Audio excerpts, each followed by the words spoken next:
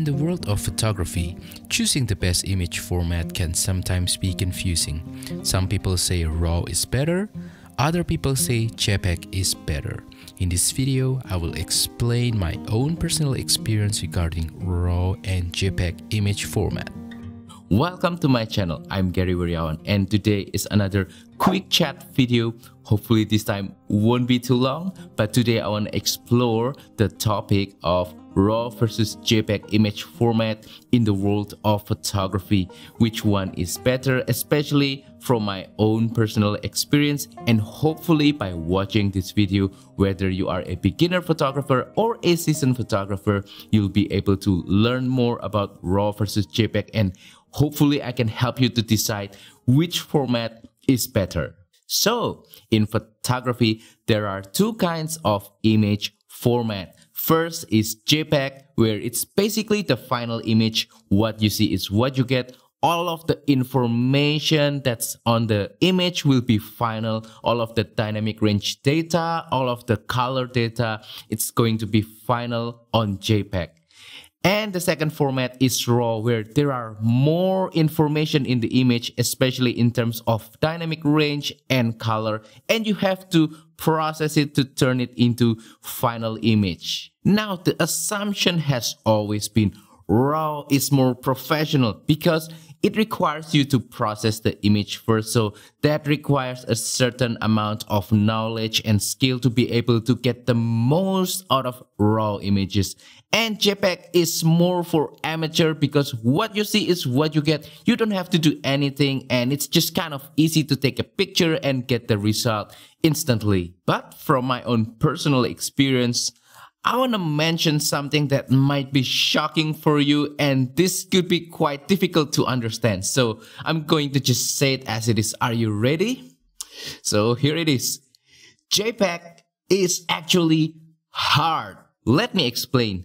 If you are shooting RAW image format, when you miss the settings on the camera a little bit, for example, the exposure setting, or maybe the white balance setting, or maybe if you are using auto setting and the camera messed it up, because there are more information in RAW photo format, you will be able to at least recover those informations and try to have your photo fixed in post-processing.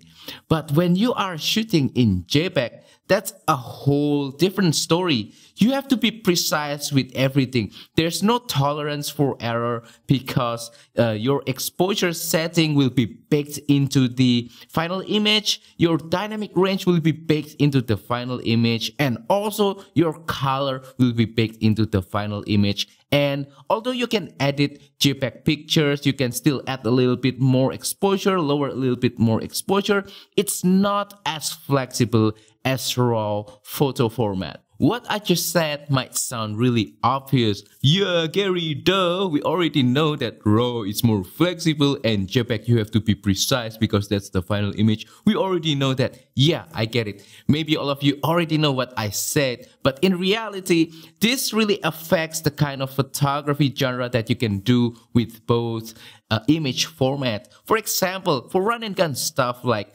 street photography, event photography, travel photography, using JPEG will be much more difficult than using RAW, because with JPEG, again, you have to be really precise with everything, and in run and gun situation, you have to be really fast and quick.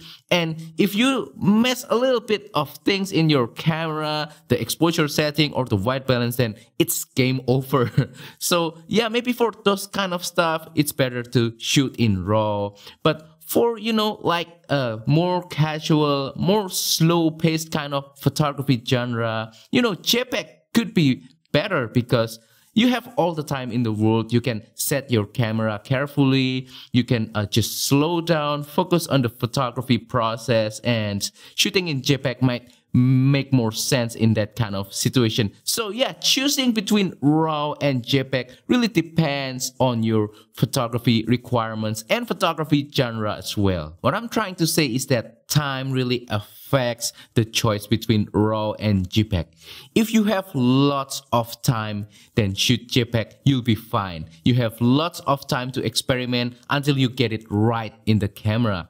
But if you don't have a lot of time, I think it's better for you to shoot RAW because you'll be able to fix it later in post when you need to. For me personally, I always shoot RAW all of the time, not because RAW is better, but it's because I'm not a great photographer. I'm just a mediocre photographer and I rely a lot on the automatic features of the camera. Most of the time I want the camera to adjust most of my exposure settings, most of my color settings, my white balance. I want it to be taken care of by the camera, and I just want to focus on the limited time that I have for photography, on the composition, on getting the frame that I like, on trying to find a potential scenery that will turn into a nice photograph. Yeah, once again, not because RAW is great, but because I want that tolerance. I want to be able to fix it later in post.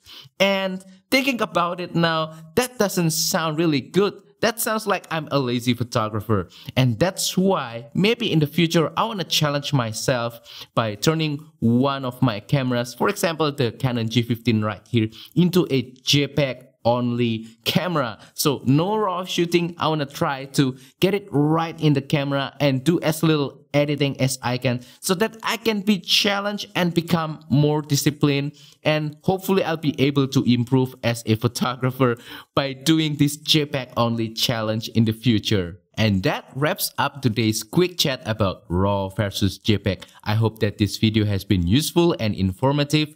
Please comment down below and let's have a little bit of discussion. Which image format do you prefer, RAW or JPEG? And why? Let me know. Let's have a discussion together. Also, if you have any question, comment down below as well and I will try my best to answer them. Also, don't forget to support my channel by liking this video, sharing this video and subscribing to my channel down below. And if you want to support my work even further, you can use the affiliate links on the description below or use the super thanks button to make a small donation to my channel. Thank you and see you on the next video. Goodbye.